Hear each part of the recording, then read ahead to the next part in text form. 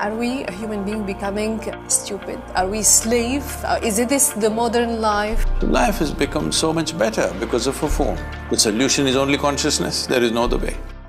In the era of democratization of technology, innovation, smartphone, internet, social media, we are becoming more and more dependent on all of those tools. I am one of them. They are as important today as food, as water, as breath, as air. I'm sorry for the question. Are we a human being becoming stupid? Are we slave? Is this the modern life, life slavery for you? No, I don't see it that way. Even if you were a caveman, you would carry a stick in your hand. True.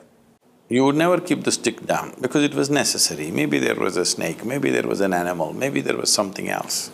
Always a stick. Today you're carrying a cell phone. I don't see any difference. That stick was useful at that time. This phone is useful now. Now, this is technology which has enabled us to do so many things. I remember 25 years ago, 30 years ago, when I was building the foundation, I had to go into those booths with a black phone and make 100, 200 calls at a time.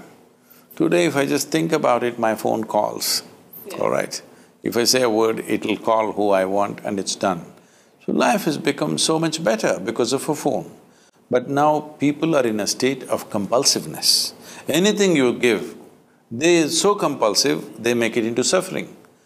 Compulsive eating, compulsive drinking, compulsive everything.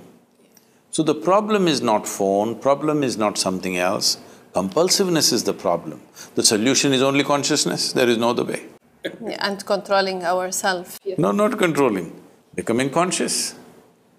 If you become conscious, you're liberated, not controlled.